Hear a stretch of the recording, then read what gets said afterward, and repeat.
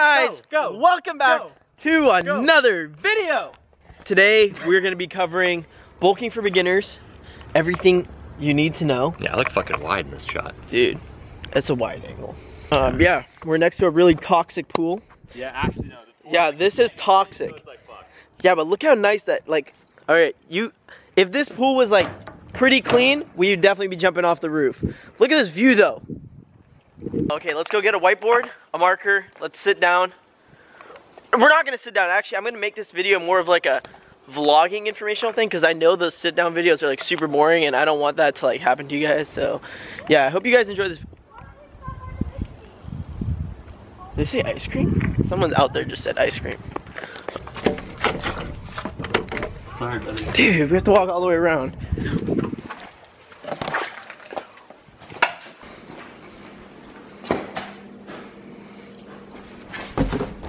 Alright, so I was writing this and then I'm deciding that type team toying her pussy. Who? Dude, you kidding me? You're watching porn right now? Yeah, you gotta delete that clip. No. No. Alright, so you fucking airplane, dude. Are you kidding me, dude? Right when we're about to start our clip. First tip. What's the first tip, bro? The first tip is to finding your maintenance calories is gonna be like the most important thing, because before you start, you need to know where to start or what you're currently eating as of now, right? If you don't know how much you're consuming or what kind, how much protein you're getting daily, how many carbs and fats you're getting, you're not gonna know where to start and how much to add to your diet. Exactly, because well, basically a lot of people think they're bulking a lot.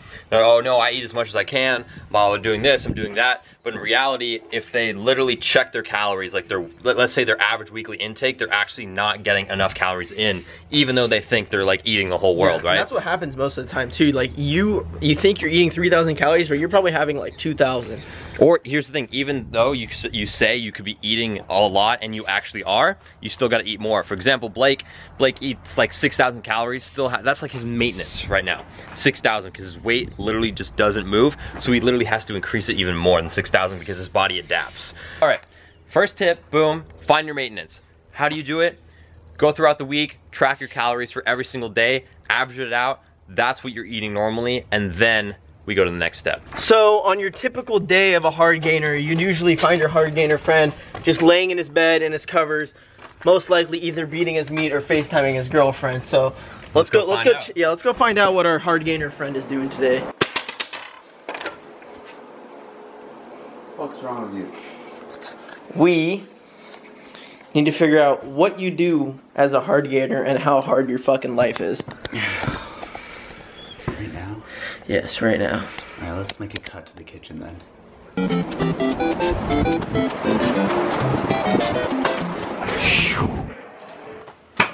Jeez, dude, you almost crashed. Alright, this is the kitchen. This is my home. Ow. I'm in here about 15 to 20 hours a day. I am the rest of the day I'm sleeping, yeah, or gymming. Or beating your meat. Or beating my meat. Which I do the other 20 hours a day. 20 hours a day? Dude. Are you just trying to take the camera? No, I want you to explain what your freaking the breakfast you ate today. This place looks like trash. We can't be filming this. Dude, it's fine. You just need to explain, like, this guy has the world's biggest breakfast. Okay, cool. The funny thing is today I didn't have breakfast. Dude, yeah you did. You had the massive poop slurry. Oh, that was yeah, that was kind of lunch. Okay, that's because we woke up late. Right. His poop slurry consists of... Basically what I end up having a day is like... Basically? Yeah, I end up with about 6 1,000 calorie meals a day. Which is way too much. Okay, anyways, cutting back to the second tip, let's go. Really fat and have heart problems. So don't do what I told him to do? Don't do what I just said. Unless you need to. Don't do what he does unless you actually need to. Okay. The second tip is going to be increasing your daily caloric intake by like 300 to 500 calories, right? Exactly. So what that's gonna allow you to do is have like a little bit like more spare carbs and stuff to incorporate into your diet. And then overall, like... My hair look that shitty? Yeah. It looks fucking terrible. All right, adding 300 to 500 calories may or may not increase your weight, and that's what you have to do. So I'd say after about 2 weeks of increasing your calories, go back, see what your average weight is. Another tip here is to be tracking your weight weekly. You don't have to do it daily. This is not a crazy thing. You're not cutting, you're not prepping for a competition. You don't have to take this extremely seriously. Checking your weight once a week is totally fine. So 300 to 500 calories, give it 2 weeks. If your weight hasn't increased by, a significant amount, then I would definitely start increasing by another 200 to 400 each time. Now, you're gonna get to a point where, I don't know, what would you say is a good rate to gain weight at per month? So what you don't want to be doing is gaining weight way too fast. I'll put up a picture of really fat Ryan. Bruh, look at this dude. Wait till you see the. No.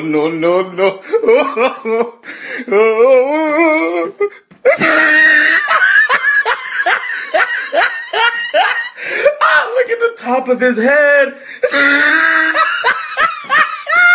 Look at his lips. You don't want to end up looking like that, guys, because when you're that fat, you're unhealthy. But he was benching 385, so.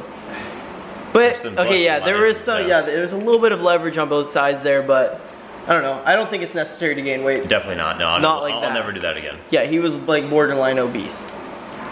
Yeah. So definitely unhealthy. Yeah. What were you eating? Like 3 Ben & Jerry's a day? No, I would literally just have, because I normally like the base of my food is based on like clean organic. You got a fart in the middle of our clip, dude? It's based on like clean organic grass-fed shit. And then at the end of the day, why'd you give me that fucking squint? Like you don't understand what I'm saying. Fuck you. All right. So, and then at the end of the day, I'd have a large pizza. Well, because you ice cream. Did you just fucking interrupt me? Yeah, because you said fucking idiot. You eat grass-fed stuff, but your hand's directly on the mic. Oh. All right. This is the meme of the day.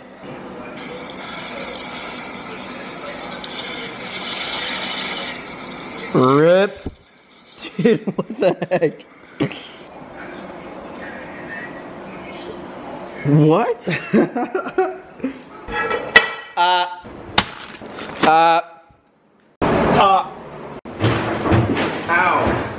Dude, I totally just smashed into the freaking garbage can. Shit, dude, come on. Alright, this is gonna be the cooking segment of the vlog. He's making the potatoes, I'm making the eggs. It's a meal for me, and it's a cooking segment for his vlog. Let's fucking go. So pretty much this meal is gonna show you guys is like you can still like have good food that's like healthy, right? Not considered healthy, but it's not like crap, like processed food. Like we got potatoes, right? Potatoes are a great source of carbs, and like if you fry them up on a pan like I do, like I'm a professional, I'm known for cooking potatoes, guys. How good am I at cooking potatoes? They're fucking solid. They're actually that's why I am in need of some potatoes. Like, I don't know how I do it, but I make the best potatoes ever, and they're still good, like, they still have the good macros, right? They got the good carbs. It's just, the reason why they're extremely good is because he puts the perfect amount of butter in it. Not too much, not too little. Much, though, but it makes it perfect.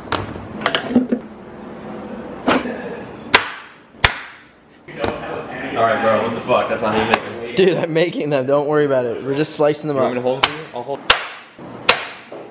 Alright, come in close, come in close. This is the most key part. First you take the potatoes off, right? So we're gonna cut these like, this has to be exactly 1/32 of an inch, okay? If it's not that, it's not gonna cook right. That's definitely not 1/32 of an inch. Wrong, this is 1/32 of an inch, all right. All right, so after you slice up your potatoes into approximately this many slices, that is the proper amount to make mass amounts of gains, right? So, the next, hey, get out of my clip, bro. Dude, I have a knife. That's, see, I don't know how close it actually is to you. It's pretty fucking close. All right, so up next, we're gonna slap some good old butter into there. And what we're gonna top it with is a little bit of this good stuff. Just a tiny bit of garlic salt will just make it taste phenomenal.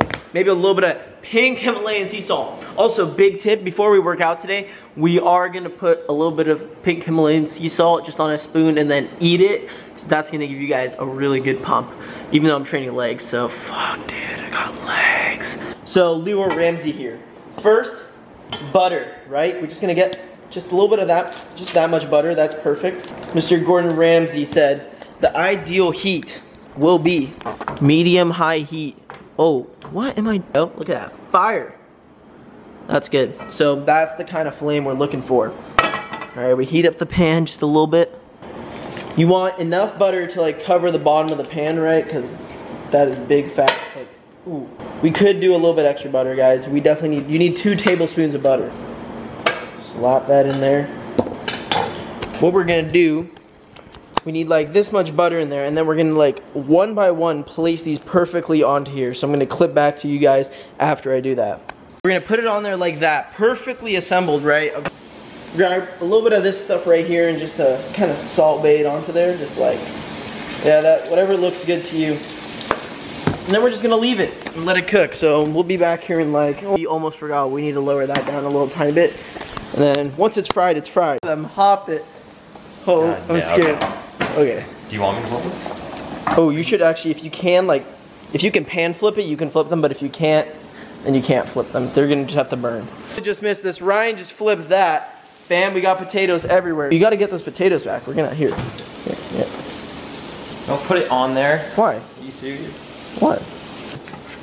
Ow! The fire's so hot. Dude, alright. Alright, Ryan's gonna try the taters for the first time in a week. Did you have these yesterday? Yeah. Dude, they're good. I made them, they were way worse. Dude, how good are they? They're fucking solid, bro. They're not burnt at all like I did them. Like out of 10. Out of 10, decent. Yeah. Just a 10 out of 10, huh? Look how cool the pool reflection is up there.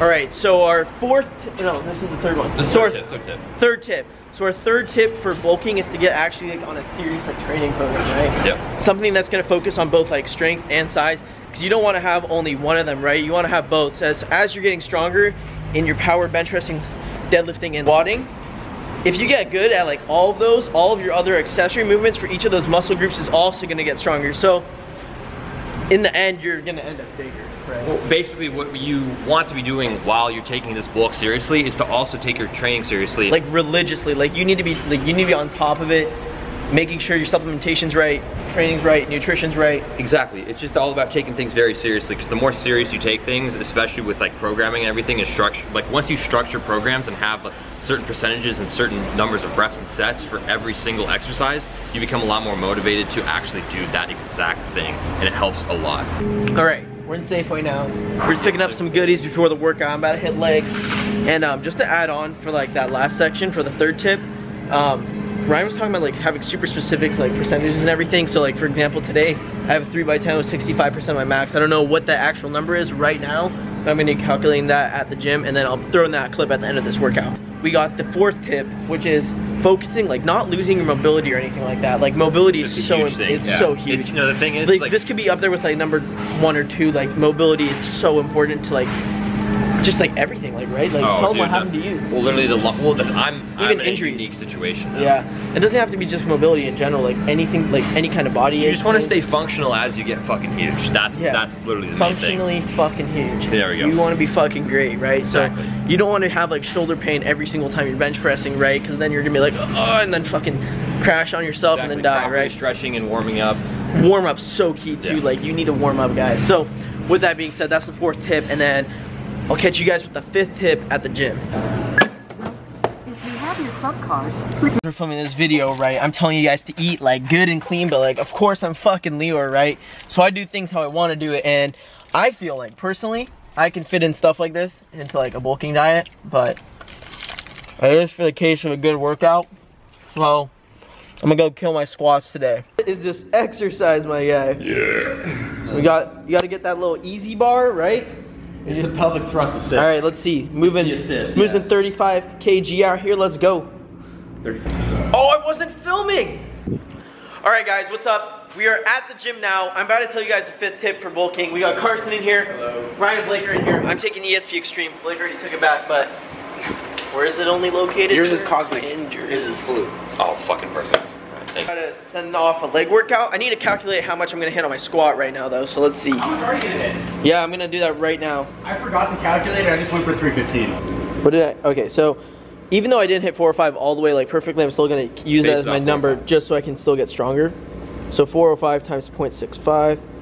So I have to hit, I'm gonna round that up to 275. 265. I'm hitting 275. I've done 275 before.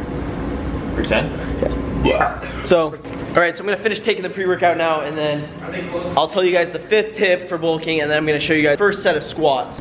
All right, so my 5th bulking tip for you guys is going to be lift heavy, right? You wanna always be getting stronger and going on a progressive overload, guys. You always wanna be like pushing heavier weight, basing everything off percentages. And we already covered this in like the 3rd tip, I believe. You need to be training religiously, like guys, like this is your life right now. Like nothing else matters. You're going ham, you're in the zone, you're deadlifting, you're squatting, you're benching, you're shoulder pressing. Like you guys need to be getting stronger in every lift, whether that's more reps, less rest time, more weight, anything like that, more sets, even like that. So just progress, like progressive overload is my #1 key, guys. I hope you guys enjoy these 5 tips. I'm gonna show you guys a few sets of my squats and a little bit of my leg workout, and then the fucking spider. Let's touch him. Oh, he's hella fast. So I actually just realized something. Earlier last month, I was hitting 275 for 4, so it makes sense for me to hit 265, so I'm definitely now going for 275. But yeah, I'm feeling really good. Did like 2 sets of 135 already, going on to 225. And then yeah, I actually have a 6th bonus tip for you guys. All right, so my 6th bonus tip for you guys. I'm gonna show you guys this before my squats actually, because I'm dumb and I haven't hit my squats yet. But the 6th bonus tip for you guys. Boner. The 6th boner? No, boner tip. Whoa, whoa, boner tip. No, the 6th bonus tip is technique and form. You guys gotta have all your form down like perfectly. You wanna be taking all the precautions you can. Like if you can, wear knee sleeves during your squats. If you can, wear a belt while squatting, while deadlifting. If you can, wear straps or something like that. You don't wanna be injuring yourself. You wanna make it as safe as possible, especially if you're working with really heavy weights, like anything like 300 pounds plus, you should definitely be taking precautions in. You wanna make sure you have all your form down for everything as well, right? So if you're like benching and your form is off, you need to take a step back, right? So what I did, I hit a plateau in my squat. I think I hit like I was squatting like 315 for like right up to 90 and then back up. And then I kind of backed off all my weights and started working with 225 again. I try to let my knees trust me more often, so I'm able to go down way more when I'm squatting. It's easier when there's weight on your back. But that's an example. You gotta sometimes you have to take 2 steps back to go 1 step forward or whatever that saying is, right? So you need to step back if you need to, and then you need to identify the problem if you want to be getting better, right? And then my squats, like, I hit 405, right? So, guess it's working, guys. Sir, do you have to say anything for yourself before I hit my heavy-ass set of squats? What are you doing? Well, wait. 3x10 with 265. Sounds solid. It's do I actually, have anything to say? Just fucking hit it, bro. It's gonna be fucking difficult. Did you just do your first set? Yeah. 225 felt weird. Really? Yeah, a little weird. Sometimes you have off days, bro. You jump. Listen to that shit. I haven't had that much food today. I think I had a bowl of cereal, a Jimmy John's, and then shit, dude. I honestly think that's it. And I just had the Rice Krispies, so fuck. All right, so this is my first time going for 265 for sets of 10. This is really heavy for me, so I'm mistaken. I thought I hit 275 for 10. It was actually a set of 275 for 4. So this is my first time, so let's get into it.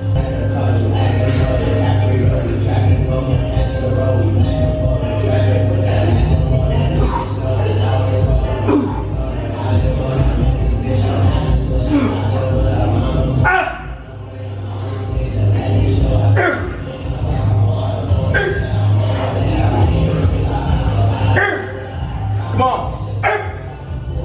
There you go. That's clean, baby. Alright, I just hit my 2nd set of that. Absolutely fucking brutal. I got 10 sets, 10 reps, guys. I'm out of it right now. On my 4th set though, I was freaking gassed. It's getting like, I'm tired. So I have 1 more set. I'm gonna show you guys this other set because it's gonna be a freaking struggle. Come up.